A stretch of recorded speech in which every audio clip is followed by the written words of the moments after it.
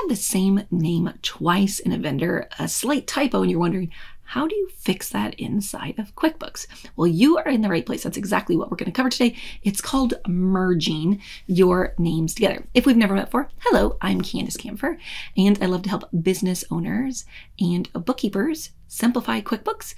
I'm the creator of Kampfer's QuickBooks and QuickBooks Simplified. So today I want to talk about how do we do this thing called merging, why would you want to do it, and how simple it is actually to do. So it's common when you're adding names in, you accidentally have a typo or you didn't realize you already had it, whether it's in the vendor center or the customer center. And so what you can do is put the names the exact same way and QuickBooks will merge them. Come look over my shoulder. I'm going to show you how. I'm also going to give you some disclaimers on when to use this and when not to use it. I do want to let you know that if you are looking for the desktop version of this training, you can go up above and click on the link or look for it down below. We have both the desktop and the online version, so make sure you're in the right one. If you're looking for QuickBooks Online, you are the right video. Let's dive in. So when you're in here and you're looking at your QuickBooks, you're going to come down, and whether you're wanting to fix a vendor or you want to fix a customer, you're going to go in here. Okay, so vendors, that's what we're going to show. I'm going to show you today. You're going to come in here, and let's say that you have the same name twice, whether it's PG&E, maybe it's Chen's Gas and Oil. This is a sample file in QuickBooks, and you'll notice this one has an apostrophe S and this one doesn't.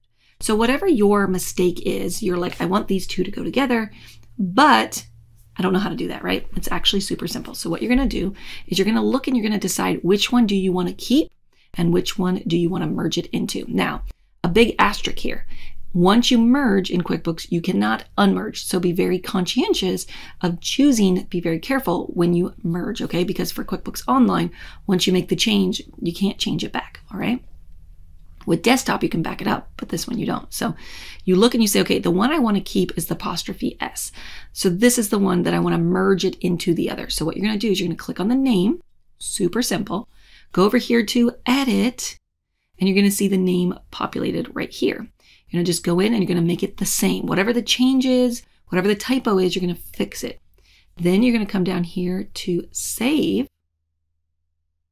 At the very bottom, you're going to click save, and it's going to pop up this little screen, and it says the name has already been used.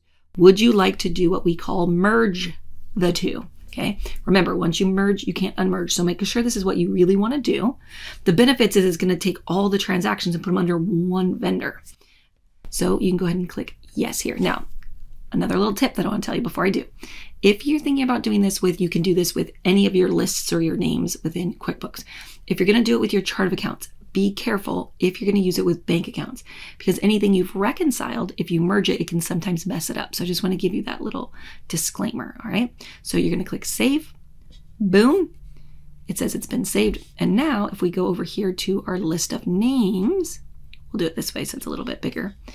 We'll see that we only have one. And what you'll notice is when you click on that, all of the transactions that were under the other vendor before will all be put under one. And this is how you can merge your vendors. Let me know below. Is this like a big aha moment for you? Have you been doing this before? Are you excited to go in and get it fixed? If you're new here, don't forget to subscribe and give this a thumbs up for me so that we can help other QuickBooks users. And if you are needing help with learning how to customize QuickBooks to your business, you can always check out my Customizing QuickBooks workshop. You can go up above or down below to register. Or if you have these types of mistakes where you're like, oh my gosh, I have so many mistakes that I really want to get cleaned up, I'd recommend going to my Cleaning Up QuickBooks workshop. I'll also list it up above and down below. I hope you're having an amazing day. I look forward to seeing you inside my next tip and trick. See you soon. Bye.